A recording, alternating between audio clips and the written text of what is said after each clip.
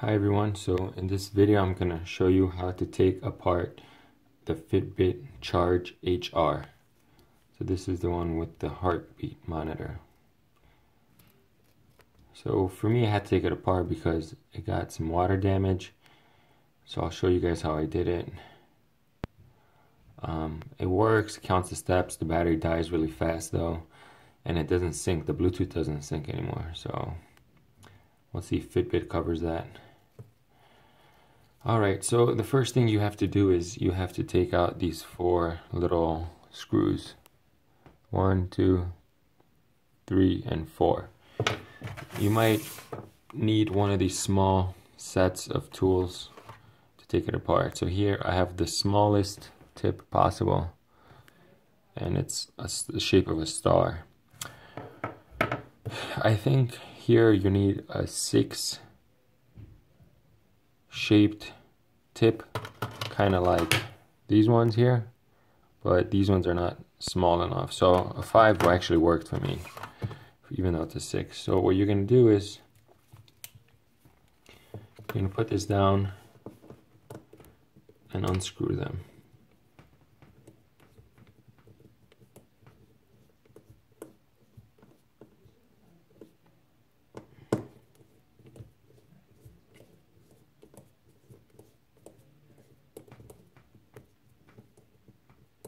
You might want to press a little hard just to make sure you're getting in there, just because it's not matching exactly. So there's one of them came out. Let's see the other one not yet. Let's get the other 2 on top. So the nice thing about this is that I actually was able to take it apart and put it back together, because I've seen a video of the Fitbit Force where someone takes it apart, but they literally have to like break it apart. So this one is nice that even though you take it apart, you're able to put it back together if you don't screw anything up too badly. Alright. So there's 2 of them that came out. Okay. This one's pretty much out. 3. And then this, we gotta get this last one that's kind of stuck in here.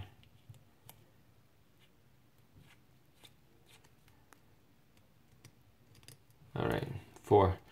So the first time I took it out, it was kind of stuck. So what you do is you want to get the tip, and on the left side here there's a hole. There's a little hole on the left side. And what you do is you just poke it straight through, and it'll pop it out. It'll pop this part off.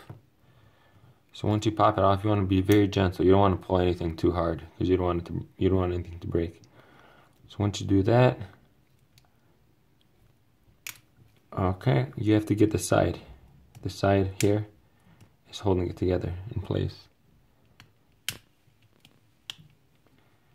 you're going to pull back slowly and snap it out. And there you go. You have the battery here. The screen still works. I think there's a reset thing here. If you push this here, it reset.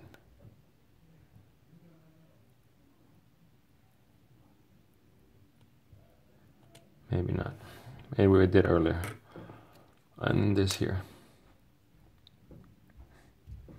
Okay, so now let's put it back together. Let me see, one of the screws kind of came flying out.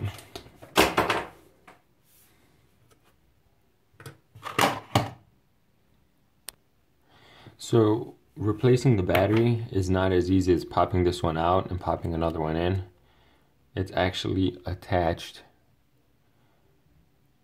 and super glued. It looks like it's attached and glued. So it's not as easy as just taking it off and putting a new one like a watch. So you might need to take it to a professional to do that. Alright, so to put it back in, you're going to put it face down.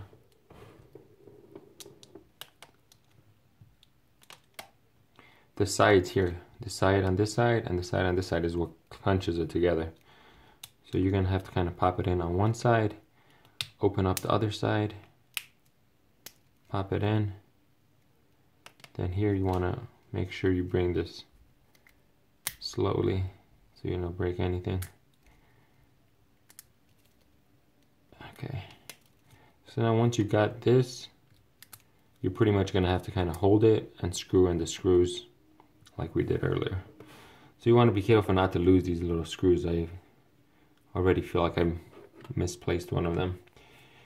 And then you're just gonna have to screw it back together. So one.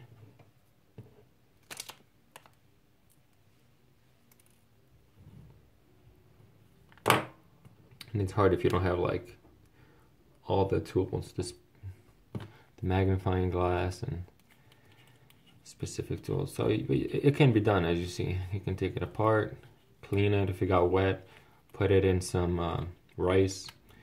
If you see the screen's kind of foggy, if you get it early enough, you know, take it apart, put it in a bowl of rice for overnight. Hopefully that will work. But if you wait too long, it might be too little, too late.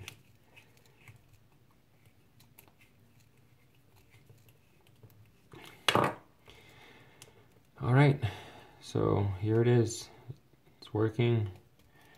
I probably can say that once you take it apart once, it's probably not as well put together as it is in the beginning. So you definitely want to be careful around water.